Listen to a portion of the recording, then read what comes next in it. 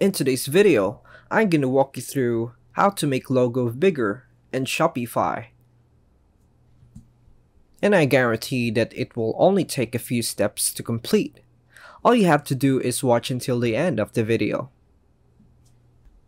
So, the first step was to go to the online store, which is located in the bottom left corner of the screen. As you can see, it reveals additional options, thus it redirects you to the themes option. So make sure you're already in there. And you must press the customize button. And as you can see, we're currently on the homepage user's interface.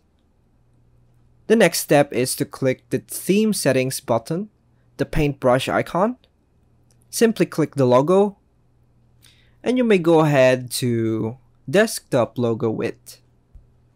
To make it bigger, move the cursor to the right, and to make it smaller, move it to the left.